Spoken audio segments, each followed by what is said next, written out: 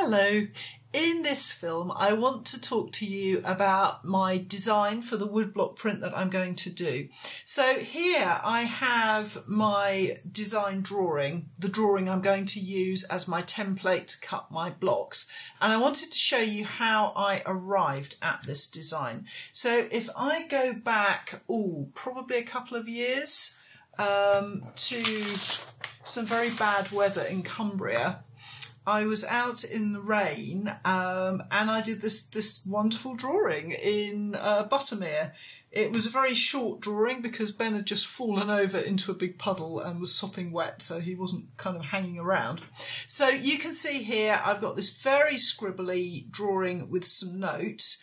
What I did see and what has informed quite a few of my prints was a really beautiful scene where the background was almost invisible in mist and the foreground was terrifically sharp and brightly coloured. So I love that contrast between that kind of misty background and the bold foreground. So here I've sort of caught it. And even then, at the roadside, I was thinking how that might make up into a print. And when we got back to our rather glossy travel lodge, I did myself a little pastel drawing here where I've developed it using that initial scribble plus some photographs. And this is kind of much truer to how the image looks. And I've done a couple of lino cuts based around this image. So it's an idea I really like.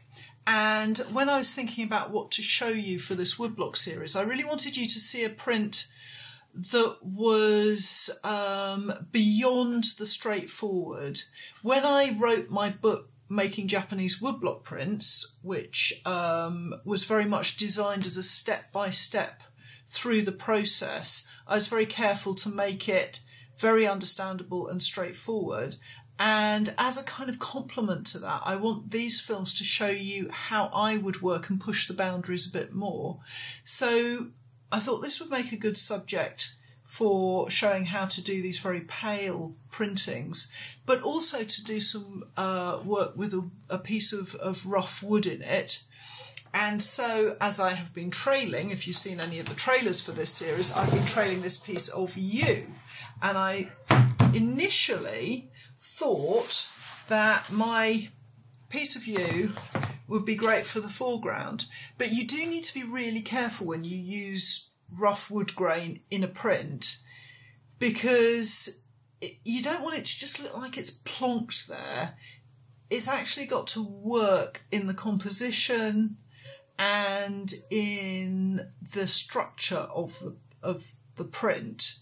Otherwise it's a pretty pattern. So when I was thinking about this doing the foreground, I very quickly realised that actually this piece of wood, although it's very beautiful, was not going to give me enough of a sort of three-dimensional feel to a foreground. It was just going to look like a stripe of pattern. So then I thought, well, why not make it do the job of the top of the waterfall?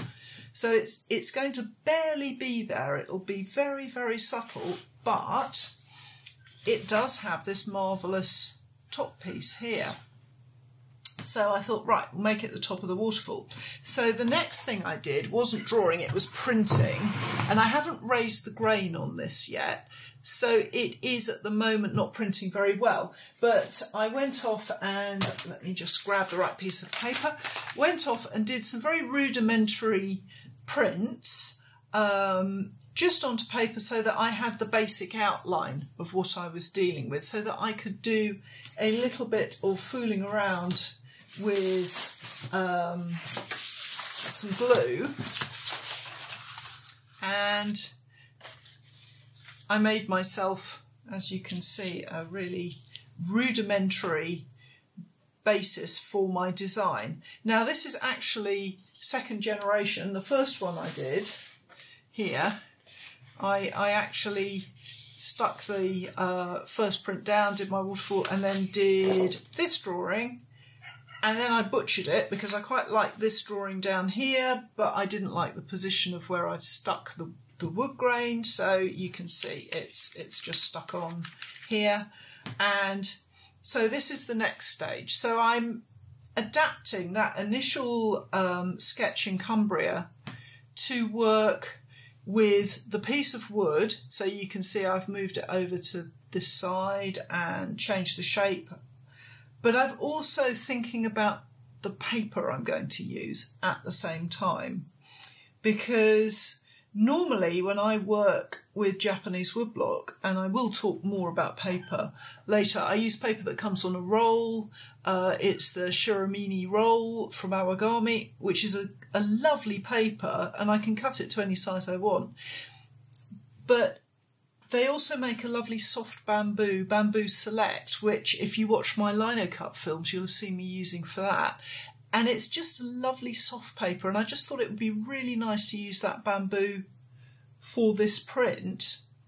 It would lend itself to the mist and things. So I'm working within the size of that sheet of paper.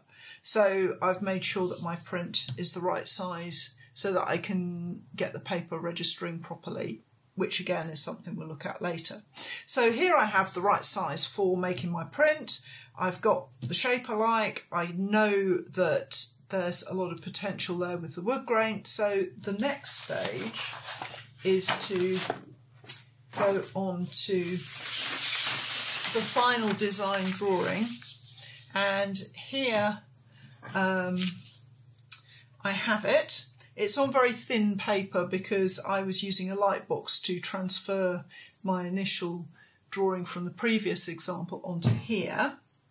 And if you've been watching the adverts, if you're really sharp, you'll spot that the waterfall has changed here as well. You can probably see what a mess I've made. It has taken many routes down the side of this mountain, but I finally arrived at what I wanted. And so this is like my starting point for the whole of the print. And this drawing is what I'm going to be using for working out the registration and for working out where blocks are going to sit.